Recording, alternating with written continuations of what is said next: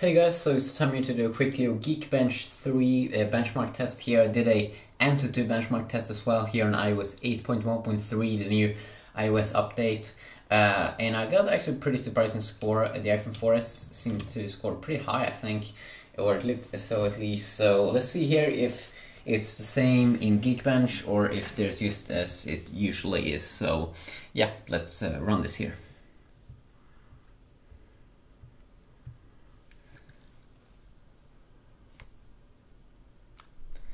And of course it's going to take way longer here to run this on the iPhone 4S than like the iPhone 6 Plus and the iPhone 6, which can actually run this pretty fast.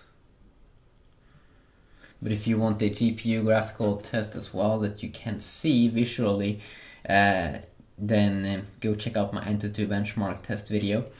So, pretty interesting here. Single core score is the same actually on the 6 Plus and the 6, but the multi-core score, it scored two more there in the multi-core score.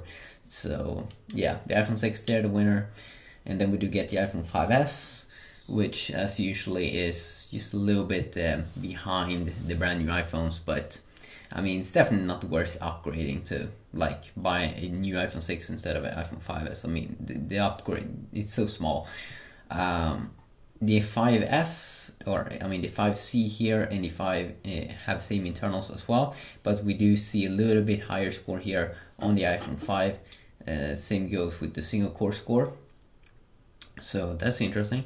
And you can see here it's only have been doing half the test now on the iPhone 4S. So yeah.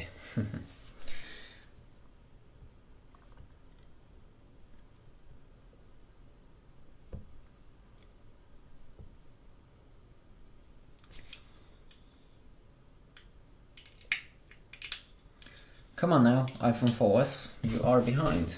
You're pretty slow today. But then again, it's a 2011 phone. So still very impressive how it is running. Or is it 2011? Yes, it must be. Wow, did the iPhone 5 came out 2012? That's weird. Time goes fast, guys. I'm getting old. 2013 5S, 2014 iPhone 6, yeah. That's weird. So soon it's starting to finish up here.